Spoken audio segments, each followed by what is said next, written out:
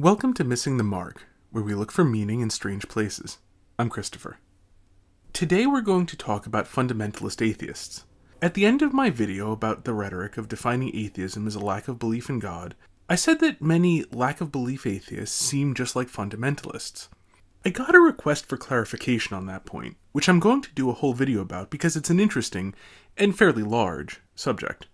To explain what an atheist fundamentalist is, we must first ask the question, what is a Christian fundamentalist? In theory, they are people who stick to the fundamentals of Christianity, but to other Christians, and especially to Christians with a valid apostolic succession, mostly Catholics and the Eastern Orthodox, they don't seem to know much about Christianity and are obsessed with things that aren't at all fundamental.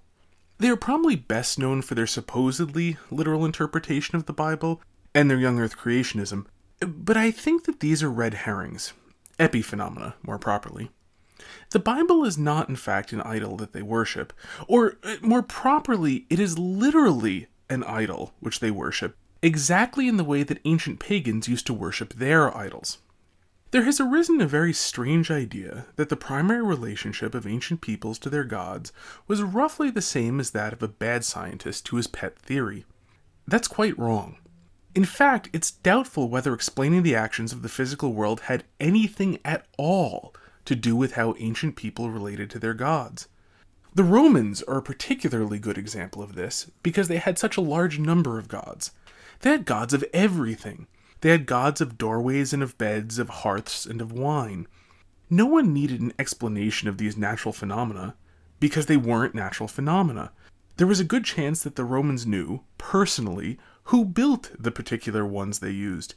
They did not have a god of wine because they didn't know where wine comes from. The primary relationship which pagans had with their gods was one of control. The gods offered a way to control the natural world. You made sacrifices so things would turn out the way that you wanted. The pagan gods needed these sacrifices, or at least they really wanted them, and so human beings had a bargaining chip with nature. But even more than this, since the gods were capricious and often didn't do what you asked, it offered a way to organize society. And this part actually worked. Everyone took part in the public ceremonies, in the games, and the plays. By being dedicated to something more than the people could work together and become great. The Romans did not worship the emperor as a god because they thought the emperor explained the rain or the wind or the rocks. They worshipped him because every Roman citizen worshipping the emperor made them one people. And if you look at Christian fundamentalists, you'll see something very similar. They insist that the Bible is the literal word of God, but they don't seem to mean by that it's true. They don't even seem to read very much of it. Something that happened to me a few years ago is both an amusing story and illustrates the point quite well. A fundamentalist I ran into was explaining his theory that the second creation story in the book of Genesis is really the first story told backwards. He didn't explain in what sense this is a literal interpretation. And when he was done, instead of addressing this weird idea, I pointed out that if you're going to take everything in the Bible literally, then you have to conclude that God repented. His response was, "Where does it say that?" For those of you who've never read the book of Genesis, it says that in chapter 7. It's right before the flood, before God called Noah. It says that God repented of having made man, for man's works were evil from morning till night. And it's trivially easy to come up with other examples that fundamentalists don't take literally. When Jesus said of the Eucharist, "This is my body," of course for some reason the literal meaning of those words aren't the literal meaning of those words. When Jesus said that unless you eat the flesh and drink the blood of the Son of Man, you will have no life in you, that's purely symbolic, in some sort of literal sense. Examples abound. Former fundamentalists are very fond of citing Leviticus, I believe. And at this point, a question which comes up, fairly frequently from atheists I found, is, how do you know which parts not to take literally? I even had one fellow ask for a list of non-literal passages, and he never really understood when I tried to explain that no such list exists, because only a fundamentalist could ever think it useful. I tried to explain that Orthodox Christians read the Bible to learn, so whether a given book or passage is to be taken literally is something that would come up in commentary on that passage. A list of non-literal passages would be about as useful as a list of special effects in movies which defy physics. what would you do with that list? Go watch only those scenes? Would you keep this list handy when watching a movie to check every time you see a special effect? Anyway, the answer to the question of how do we know what not to interpret literally is, first and foremost, the living interpretive tradition of how we are supposed to interpret the scriptures. This predates the apostles, of course. The Jews had a living interpretive tradition of what we now call the Old Testament, which was taken up by the apostles since they were all Jews. But for simplicity's sake, I'm going to stick with just the New Testament. In the four Gospels, we see clear accounts that Jesus selected a group of men who he asked to follow him, which they did. Literally. They left their trades and ordinary lives and spent pretty much the next 3 years going with Jesus everywhere he went. He talked with them all the time and taught them things which he didn't teach more generally. If you think of the apostles as being in an apprenticeship program, you won't go too far off.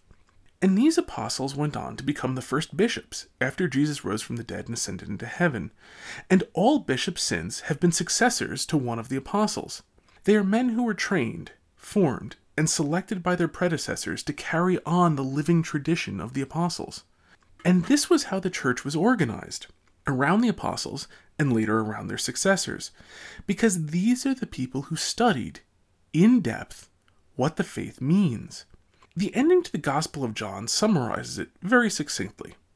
There were many other things Jesus did. If they were all written down, the world itself, I suppose, would not be able to hold all the books which would have to be written. It is also the case that we have no record of Jesus having ever written anything down. That's not quite true, as there is one story which mentions he was writing in the sand when people spoke to him, but there's no mention of what he was writing. Jesus didn't write the Bible, he founded the church. The church wrote the Bible, and it also passed on how to understand it. And if you don't understand why it is that Jesus would train the apostles rather than write the Gospels, ask anyone who has studied martial arts how effective it would be to learn martial arts from a manual, with no teacher. There's a reason why basic training in the military is not a study-at-home course. Now, all of this is rejected by fundamentalists, who literally pretend that you can learn everything you need to know about how to live well by reading the Bible on your own, with no context or training, with nobody around who has any idea of how any of this is supposed to work in practice, or what the people who wrote it actually meant by the words they wrote down. In a letter to some monks who were arguing about free will versus grace, St. Augustine, who was a bishop, mentioned a useful interpretive strategy. If your interpretation contradicts most of the Bible, or makes it really, really stupid, this is a bad interpretation. The particular case he was talking about was the denial of free will, because denying free will means that every time God said anything to man, this was pointless and stupid. Since God is not an idiot who engages in completely futile actions, determinism is, therefore, bad theology. But if you actually talk to fundamentalists, you'll find they violate this common sense principle all the time. They will take a passage, or a verse, or a quarter of a verse, and with rock-like certainty conclude they know exactly what it means, and that this meaning does not need to be reconciled with any other verses, not even with the rest of the sentence from which they drew it. This is not the action of somebody who believes that the Bible contains truth. And this is just one example. If you spend any time with fundamentalists, you will rapidly conclude they don't want people to think that the Bible is true. At least, not in the literal sense of those words. What they want is for everyone to worship the Bible. It is true that part of that worship is to say that the Bible is literally true, but like with the sacrifices to the emperor, the point is for everyone to do it, not to believe it. Having finally said what a Christian fundamentalist is, we can now look at what an atheist fundamentalist is. They are people who do the exact same thing, but with a different idol. The idol is often science, but it can also be political theories like objectivism, Marxism, feminism, environmentalism, and so on. Of course, there isn't just one science book, or one objectivist book, or one Marxist book, etc. So they can't worship just one book. On the other hand, the Bible is properly a small library of books, so in that sense, Christian fundamentalists don't worship just one book either. And just as Christian fundamentalists don't seem all that interested in what Christianity actually is, Atheist fundamentalists are often shockingly ignorant of real science. And I don't just mean science's sins, like the flaws in the peer review system, the problem with publish or perish, the infrequency of trying to reproduce results, and so on. Nor do I mean science's self-imposed limitation to what is measurable and quantifiable. No, I mean that they're often quite ignorant of science's virtues, like interesting experimental results, or what scientific theories actually are. It's quite perplexing until you realize that they're not interested in science as something true, but in science as an idol that everyone can worship to unify society. And you can see the same elsewhere, with environmentalists who know nothing about the environment but recycle religiously, or Marxists who know next to nothing about actual Marxism but always vote for Democrats and have a Che Guevara poster on their wall. And it's not uncommon for an atheist fundamentalist to have a few favorite scientific facts which mirror the favorite Bible verses of the Christian fundamentalist. Atoms are mostly made of empty space, though that's actually an outdated model of the atom. Nothing happens in quantum mechanics until an observer looks at it. But observer doesn't actually mean a person in quantum mechanics. Evolution means that animals get smarter and faster and stronger over time. Survival of the fittest! Though the theory of evolution actually refers only to the change in allele frequency in a population over time, and as in blind cavefish, might mean animals get weaker, smaller, dumber if the environment favors that. And perhaps the most notable characteristic of fundamentalists, whether Christian or atheist, is their fierce tribalism. Being primarily concerned with group unity, they, rightly, view outsiders as a threat to the group. This leads them to be insular, but it also leads them to be hostile to outsiders. Christian fundamentalists talk about how everyone else is damned and will burn in hell. Atheist fundamentalists talk about how everyone else is irrational and should be locked up in lunatic asylums. Richard Dawkins has actually said that teaching one's children religion should be considered child abuse. It is not really surprising that those who value people over truth should not have much truth, but they very often have little in the way of people either. Fundamentalists are notorious for driving people away. Truth is a jealous god. If you love truth more than people, you may well end up with both. But if you love people more than truth, you will usually end up with neither. That's all for now. Until next time, may you hit everything you aim at.